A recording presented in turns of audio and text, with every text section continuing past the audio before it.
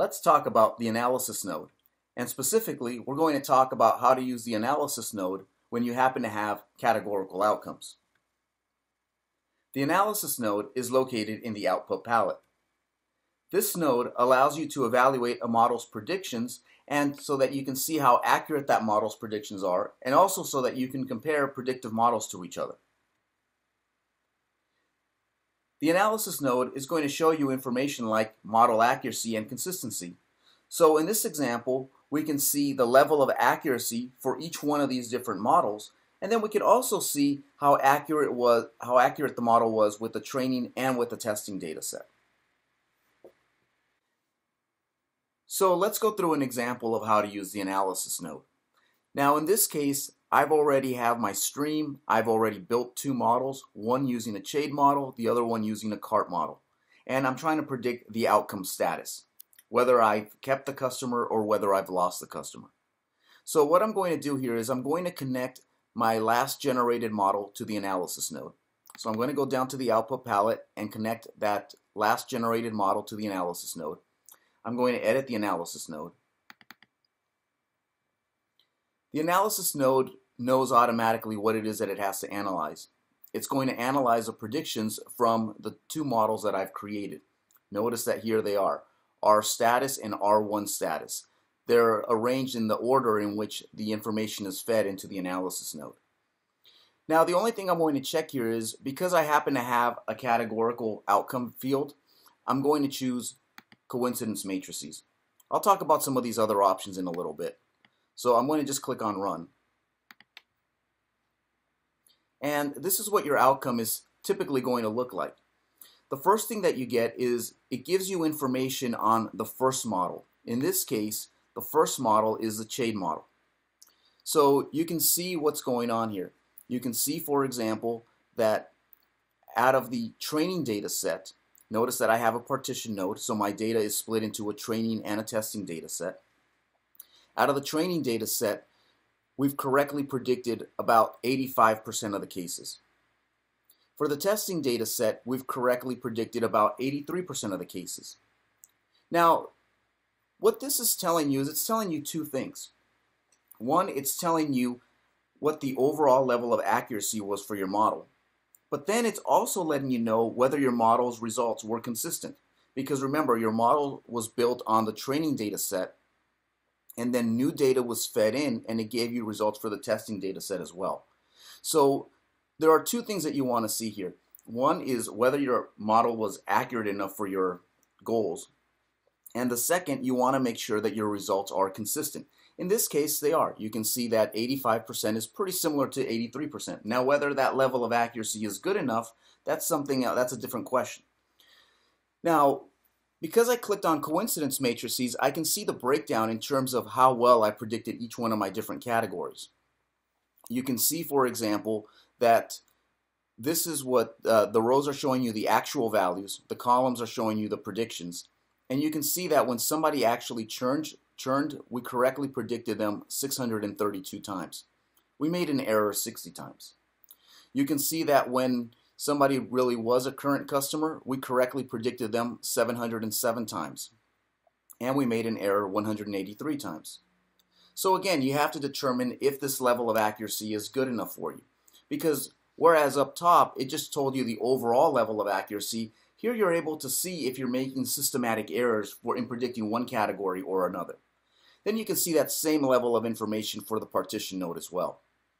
So one thing you want to do is you want to make sure that the level of accuracy is good enough for you. Make sure that you have that consistency between training and testing data sets, and make sure that the level of accuracy is also good within the specific categories of interest.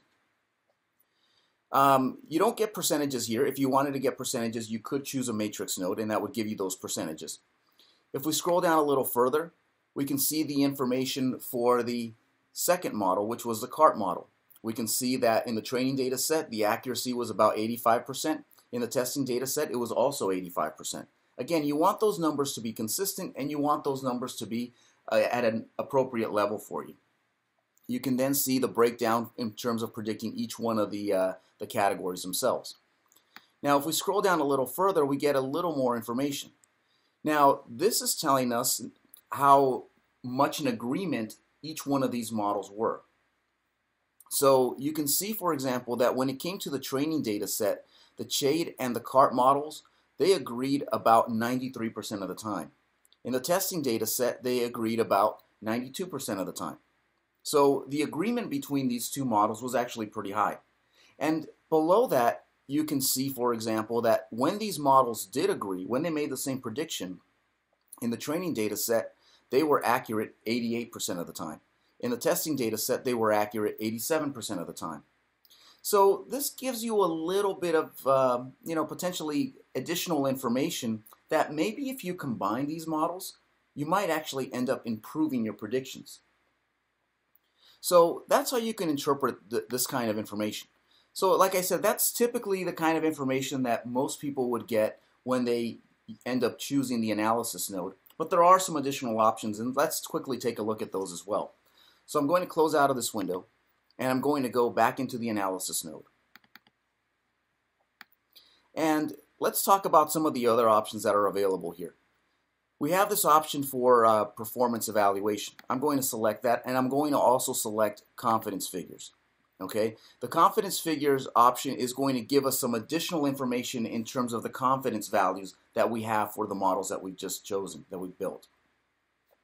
You can see that we're going to look at the 90% correct threshold. We certainly could change that if we wanted to. And we're also going to look at the twofold situation here. We could change that as well if we wanted to. In terms of performance evaluation, what that does is it basically takes your classification problem and it takes the level of accuracy into account, but it also takes the difficulty in predicting the categories into account as well. So we'll take a look at that in a little bit. A couple of other things I want to point out here. The analysis node knew which fields to analyze because it was using the model output fields metadata. You could certainly choose that option. You could also choose the option field names format. Okay, so you can choose either one of those options. Most of the time you're going to go with the default, but if you end up changing the names of some of the fields that you're predicting, you might want to go with the default there so that you're looking at the actual metadata. If you end up modifying some of these predictions and these fields, you could also change the name of the format for a field that you're going to use as a prediction field, and then you can choose that second option there. Also, I want to point out that we're using the separate by partition, so it's automatically recognizing the partition node so that we have results for both the training and the testing data set and a validation data set if we had chosen that as well. There's also this option here. Let me just click on that for a second. And you have this option to define a user measure. So right now we have accuracy defined as when your prediction equals whatever the actual outcome was.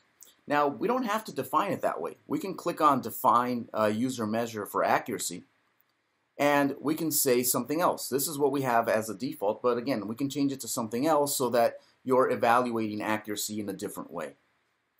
I'll click on cancel here.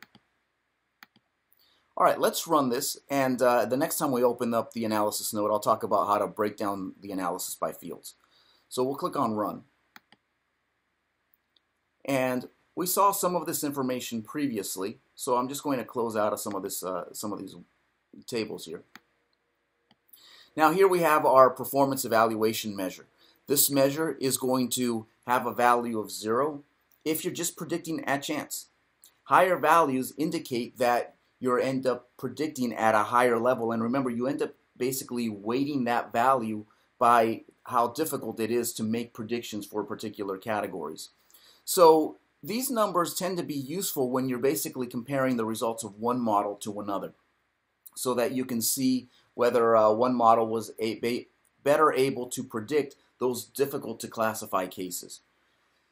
So here again we can see the results between the training and the testing data set. Those values are fairly similar for both churn and also for the current customers. We're also looking for that consistency as well.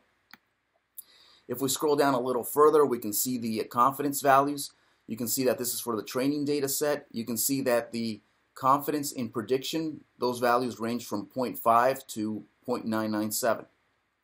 You can see, for example, that when we made a correct prediction, the average or the mean confidence value was 0.869. So that's pretty high. You can see that when we made an incorrect prediction, the mean confidence value was 0.661. And one thing you want to make sure is that when you're making the correct prediction, you want to make sure that you have a higher confidence value. It means that you're able to trust the results of your model. You can see, for example, that you were always correct when you had a confidence value of, in terms of making your prediction, you were always correct when you had a confidence value of 0.977 or higher, and that applied to about 27% of the cases. You were always incorrect when you had a confidence value, in this case, of 0.5 or lower. In that case, that didn't apply to any of the cases in this data set.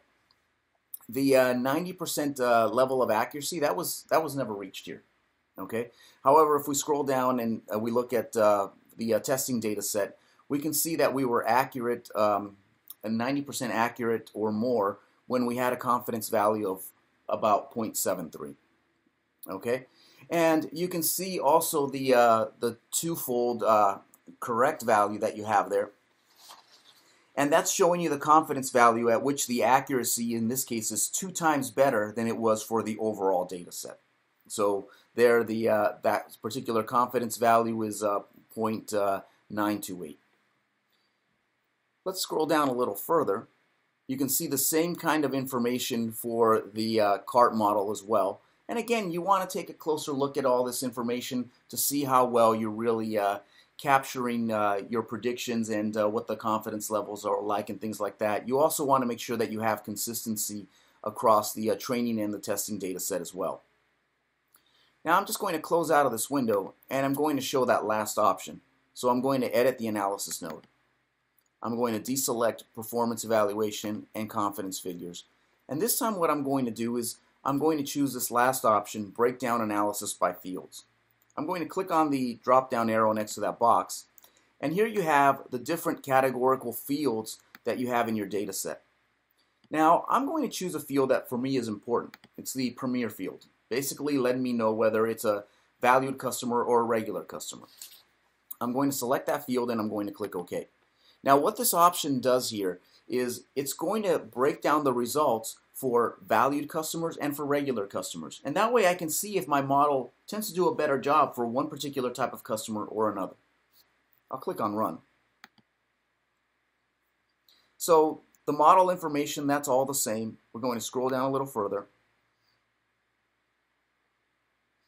And here we can see what the results are now broken down by this field Premier. So you can see when Premier equals no, or basically a regular customer, in the training data set we're correctly predicting them about 80% of the time, in the testing data set about 78% of the time. And again, this is with our first model, which happens to be the CHADE model.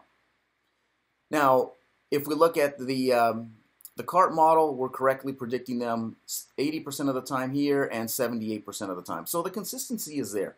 But in terms of overall level of accuracy, we're at about 80%. If we scroll down a little further, we'll skip the agreement section, and we look at those people that are Premier customers, are very valued customers. You can see that we're correctly predicting them about 89% of the time in the training data set and the testing data set 87% or 88% of the time. That's for the CHADE model, and for the CART model 91% of the time and 92% of the time that we have there. So you can see that when we happen to have a valued customer, a Premier customer, we're correctly predicting them somewhere around 90% of the time. So this lets you know a couple of things. One, if we had not used the field Premier in our model, we may want to incorporate that variable in the model because it seems to be an important variable. Two, it's also letting you know that for some reason we're making better or more accurate predictions when we happen to have a valued customer. Now that might be because we have more information on them, or they've been a longer customer of ours and things like that. But it's good to know, first of all, that you're making more accurate predictions for a certain type of customer. But in addition, you might try to think of what additional information you have about this particular type of customer, in this case the valued customers, that you could potentially add to the model. Because you could potentially get that kind of information added to the model and improve your predictive accuracy. So I'm just going to close out of this window, but that's an example of how you could use the analysis node.